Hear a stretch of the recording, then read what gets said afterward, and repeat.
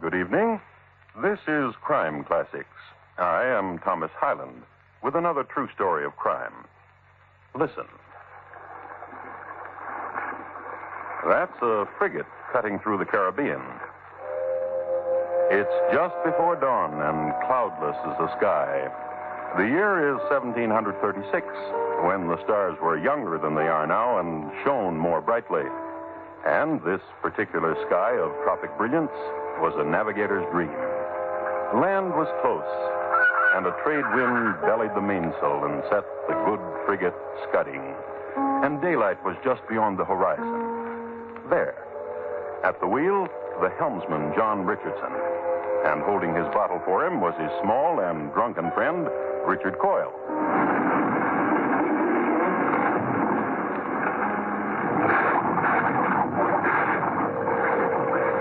The frigate sank in 6 minutes and drew sharks. The helmsman and his friend got away, only to commit other nuisances on the seven seas. So tonight, my report to you on Coyle and Richardson, why they hung in a spanking breeze. Crime Classics, a series of true crime stories from the records and newspapers of every land from every time. Your host each week, Mr. Thomas Hyland, connoisseur of crime, student of violence, and teller of murders. Now, once again, Mr. Thomas Hyland.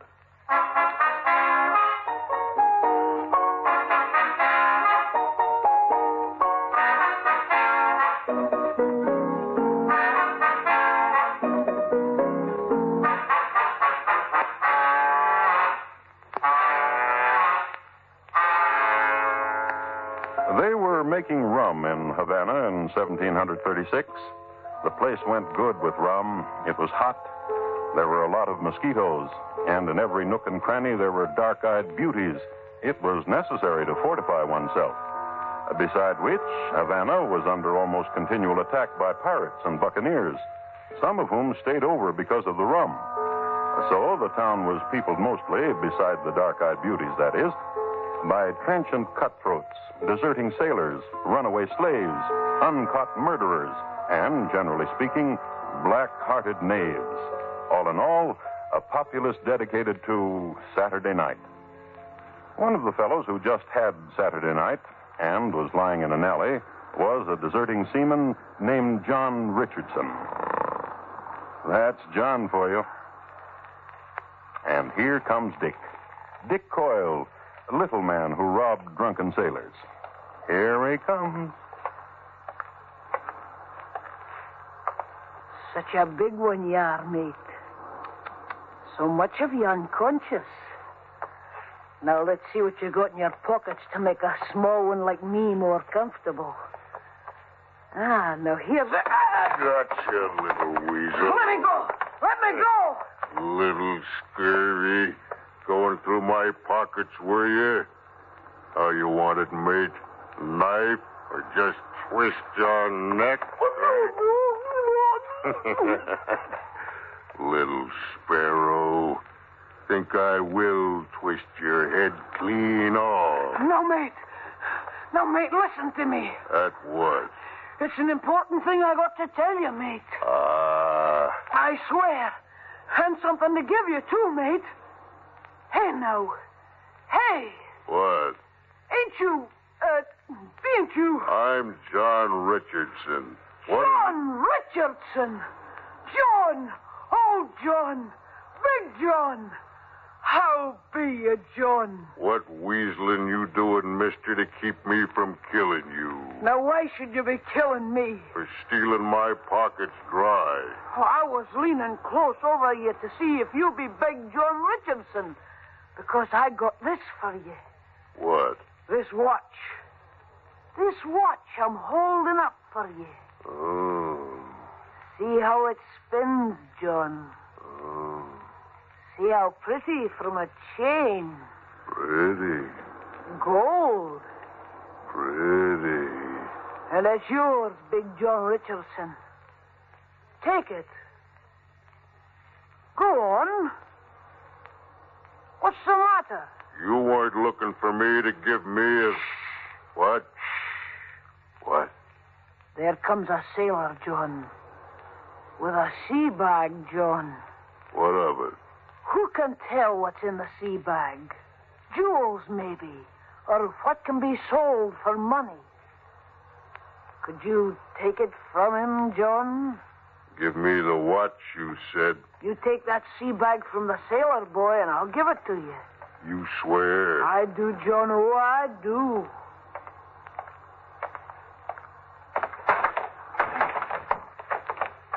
Now give me the watch. Now, first, let's see what's in the sea bag. Why, here's a pretty, John.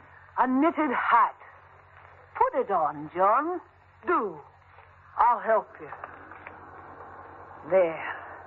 How nice you look, John.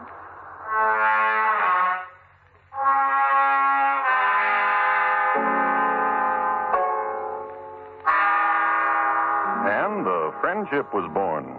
And all over the Caribbees, people ducked when John Richardson and Dick Coyle came into town. However, there were the unwarned, the unwary. For instance, on a night in Port-au-Prince, a Lascar off a trader. You can pluck the earring from his ear, John. Get him. Oh, Lascar. Good, John. That's the boy, John. Help yourself. It looked fine in your ear. Or on a night in Roanoke, just when the colonists were finally going good in there with the Indians.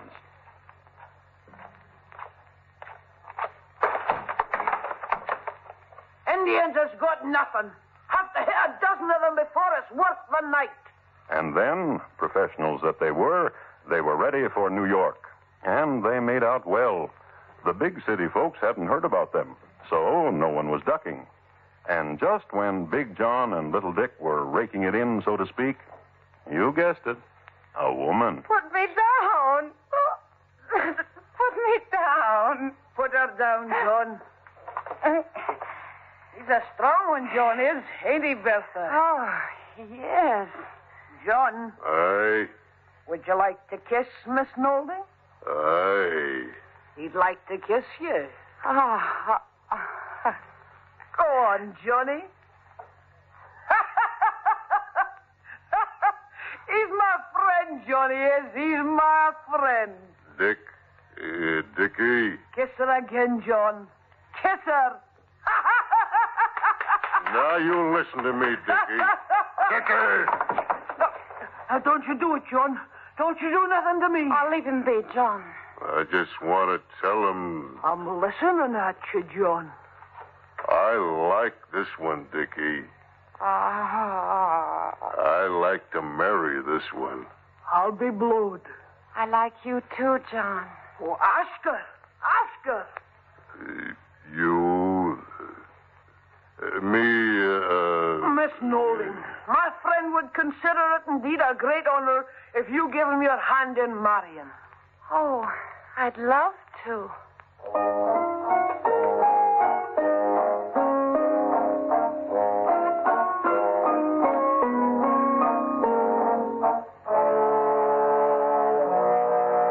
Which are the events immediately surrounding the marriage of Bertha Nolding and John Richardson. They moved into a small cottage and took in one boarder. You know who, Dick Coyle. John was so enamored with Bertha that Dick couldn't get him to go out nights and do their routine on the docks. So soon their money ran out. Let's go to sea again, John boy. Bertha, Yes, John boy? he wants me to go to sea again. Why? The money's run out. Why don't you go to sea again, John boy? And they got a berth on the good ship Malta Queen, shipping tar out of Boston, picking up sugar out of Havana and taking it to Florida. And one night, just before dawn, John was at the wheel, and Coyle was by his side. Have another, John boy. Drink here. Good rum. Havana rum's the best. And look what you've done. And what have I done? Now let go of the wheel and look at the zigzag you're making.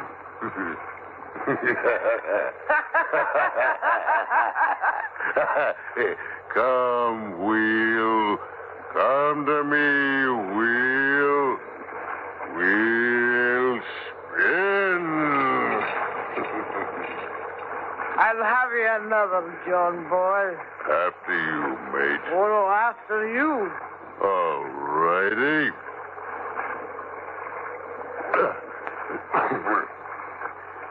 Havana rum's the best rum. Tell you what it does. Goodens the eye. Do it now. Goodens the eye, aye? Goodens it. Give you, for instance, Give me one, Johnny boy. off the bow there. Rocks. The Kiss of Three Sisters rock, they call it. Know it well, for when I sail And with... you're thinking we'll hit it with the boaty now, the way we're sailing. Aye, that I do. That we won't. Sharp eyes in me now that the Havana rum.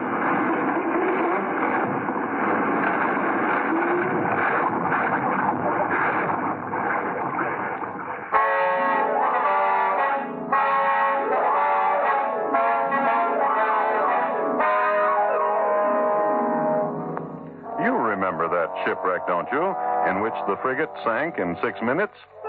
It is interesting to note that the coral rock known as the Kiss of Three Sisters was later changed by seamen to Shark's Feast Rock, and so it remains today. Coyle and Richardson, however, clung to a spar and drifted to shore, the sole survivors of their grisly mistake. They were picked up from an atoll in Key West by a pirate band with whom they made fast friends, as their personal philosophies were very much akin. In 6 months, Richardson and Coyle were back in New York, sunburned and broke. They made their way immediately to the little cottage where resides John's wife, Bertha. And what did you bring for me, John? I had your name tattooed to me. Now, what a thing to bring to a wife. Dick here had your name tattooed to him, too. Now, did you, Dick? Aye, right across my chest. Mrs. Bertha Richardson. Your love, the two of you. Now, I have a surprise for you. What be it? I've got 800 pounds. Oh. Have you now? My daddy dear died of the jumping glanders. Oh, poor man. And 800 pounds he left, did he? He did, indeed.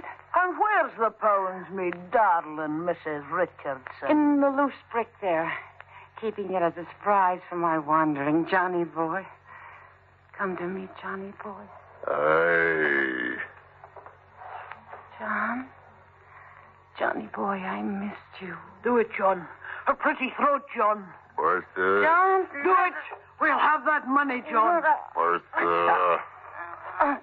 Bertha. That's the lad. Bertha. You've done it, lad. Bertha.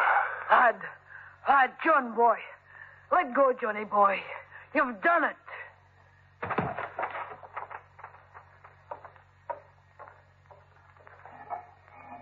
It's here, John. The money's here, just like Bertha said. What a surprise for a homecoming. Good boy.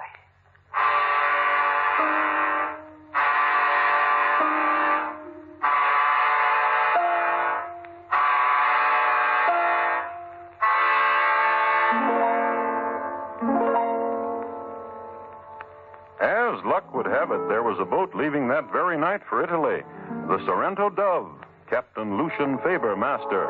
The boys signed on. 3 nights at sea, Dick Coyle got the first mate so drunk that all he had to do was lead him by the hand, and that's how Coyle's friend Richardson got to be first mate.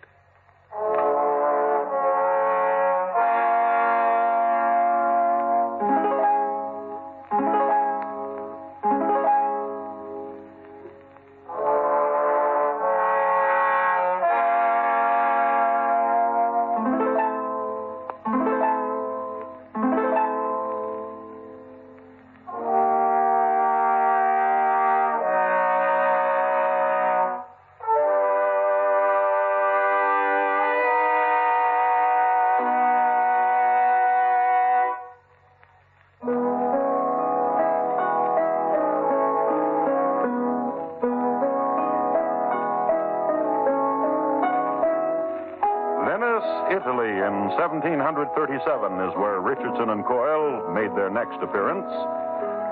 They were in a gondola being pulled down the Grand Canal, enjoying the sights and the company of Carlotta Faber. And was my husband kind to you? A question asked because Captain Lucian Faber was her husband, and Captain Faber was the master of the vessel that had brought the lads to Venice. I was kind to them. Ain't she a pretty one, Mr. Coyle? Ow! The captain asked, jabbing Dick Coyle with his elbow. What's the elbow, Captain? When my mate stumbled overboard, I made Richardson there take his place. And when I lost my second in the blow off the Azores, well, I promoted Mr. Coyle. Didn't I, Mr. Oh, please, Captain. And a fine mate, I'd say Mr. Richardson did make. And you'd be saying true, Mrs. Captain Faber. Look at him there, sleeping like a babe. Big John Richardson. Bambino. Molte bambino. Molte, molte.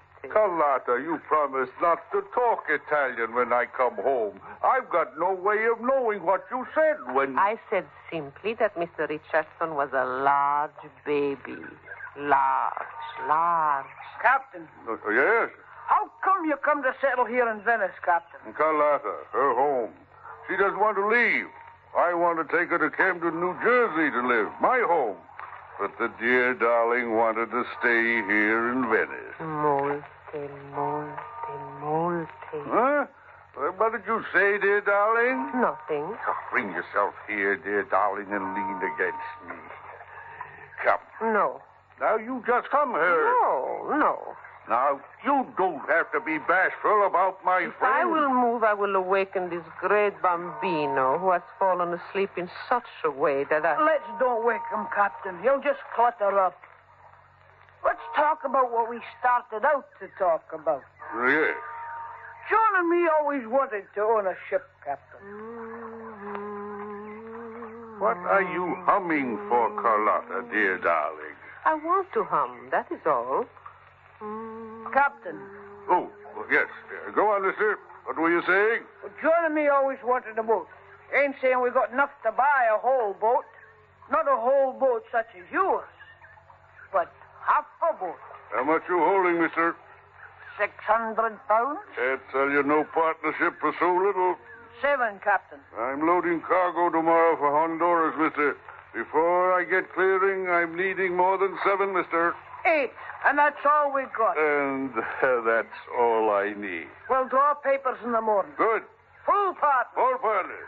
And one of us gets hurt or dead, the share goes to the other. Agree. Johnny boy, wake. We own half a boat, Johnny. Half a boat. How did I get here? Molte.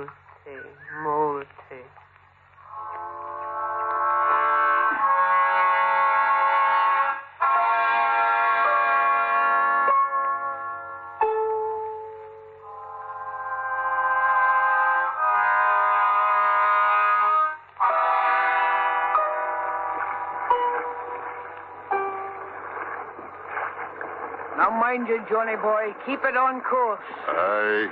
Hold the wheel as tight as if it were your own lady. Aye. This ain't the Malta Queen to be run up on the rocks, John. This is our own ship. Half. Johnny boy, that's thinking you're doing when you say it's a shame only half the ship belongs to us. And such a shame, too. Aye. Aye, you say, and why do you say that? What could be in that thinking brain of yours? You said 'twas a shame only half the ship was... You said it, so it must be a shame. Shall I tell you why, John boy? Aye. Because half a ship is half a cargo and half a profit. Aye. And the whole ship. Well, now listen, John boy. We contracted with a captain. One partner dies, his share goes to the other. Aye. He's in his cabin, John boy. In his hammock. Peaceful. And... Let's have him an accident, John boy. Aye. Now. Aye. Aye, Prebles. Avast, Prebles. Take the wheel for Mr. Richardson, mister. The captain's calling to us. Oh, it's a good day for us, John boy. You know who is a nice lady? Uh-huh. The captain's wife. She's a widow you can marry with. Aye. Here. Oh, Mr. Hartley. What can I do for you, mister? As steward, you be holding the blunderbuss under lock and key. Aye. And so? Well, let's have it, lad. Let's have it. Only the captain asks for the blunderbuss and gets it, mister. The first mate here wants it. I want it. Only the captain wants it and gets it. John boy. Aye.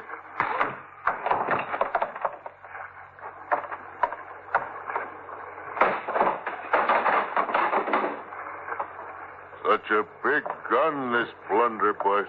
Come along, John.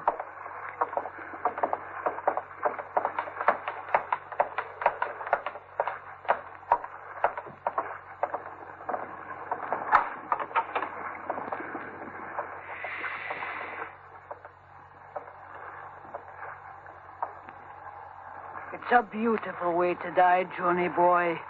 Sleeping in a hammock with softy dreams. Put the muzzle to him, John, and send him on. Well, do it. Dickie. Do it. I can't. Chicken heart of a man, pull the trigger. Shoot his head off. The trigger's stuck. What is happening here? Strangle him, John boy. Throw the gun aside and strangle him. No, you don't. No. Catch him, John. Shoot him, strangle him. Run, put the gun aside, strangle him. Oh, which? What do you want me to do? Catch him and kill him.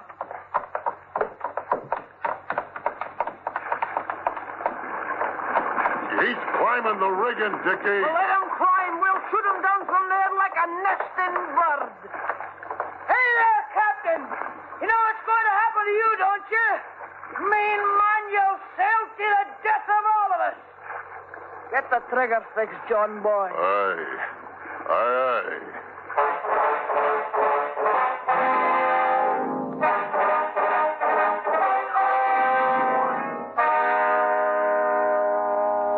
Let me try to construct the picture for you. Picture first a frigate under full sail on the Honduras run. Sea, sky, ship. Now rigging of ship. Now on rigging, captain of ship.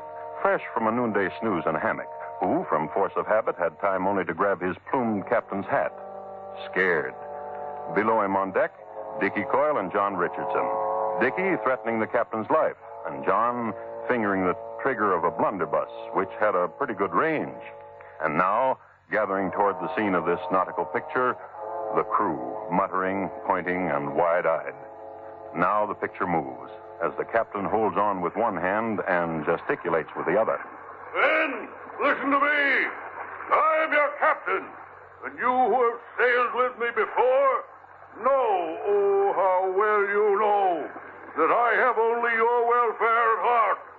Which of you has it in him to stand by and watch his captain perish?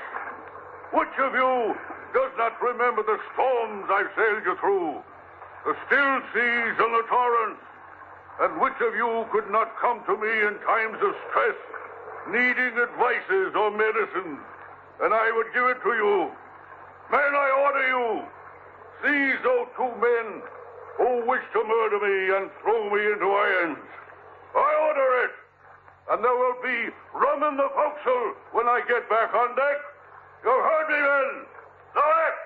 The men, used to a ship where fair play had been practiced, only shifted their feet and listened just as attentively to what Dickie Coyle had to say. And Dickie Coyle said it. Get below, men. I'll divide with all of you what monies there are in the captain's chest. Get below.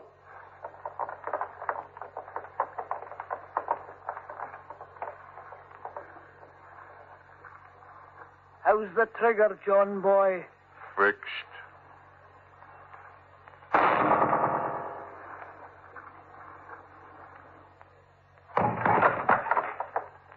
Throw him overboard, John.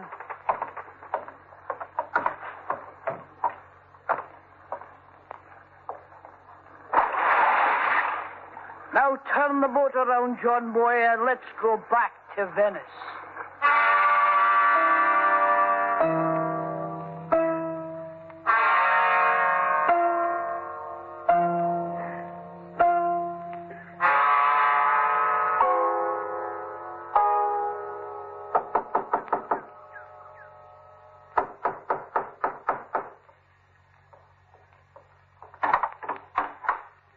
Oh, Hello, ma'am. so it is you. Finally, it is the two of you. After a year it's been. Hello, ma'am. Molte. I cannot allow myself to say it. Oh, yes, you can. Your husband's dead, Mom. You tell me this? Foot caught in a halyard, Mom, and over he went. In a storm he was. Men begging him to stay below, they loved him so. But not him, brave fool that he was. Police! Ma'am, what are you saying? There came here a steward to my husband, from whom you wrested the blunderbuss he would not give you. He has told me the story. How you shot, John boy. We'd better run. We'd best leave here, John boy.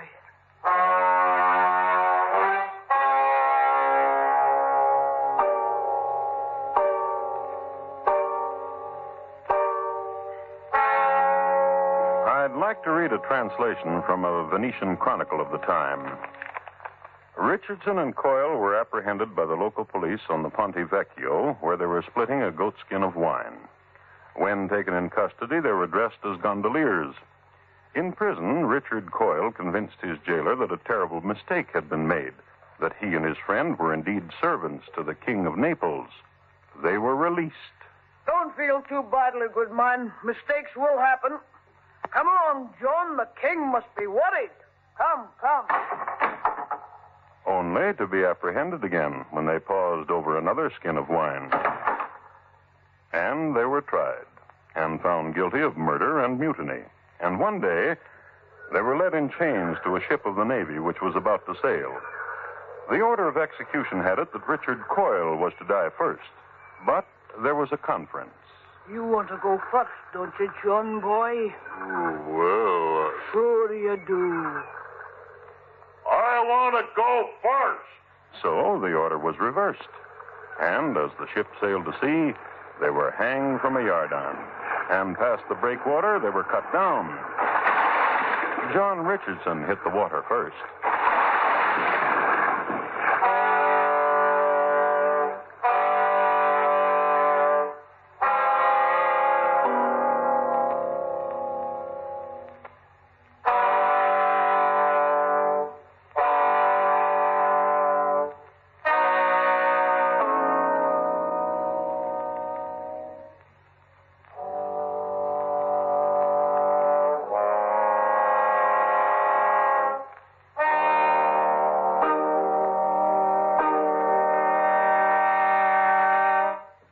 Coyle and Richardson, tonight's crime classic, was adapted from the original court reports and newspaper accounts by Morton Fine and David Friedkin.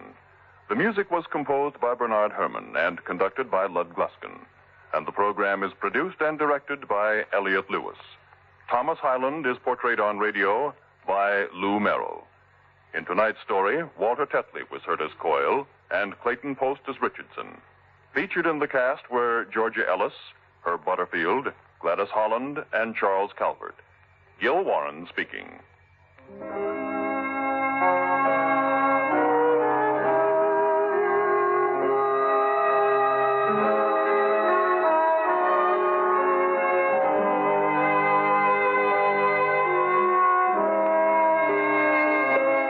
This is the United States Armed Forces Radio and Television Service.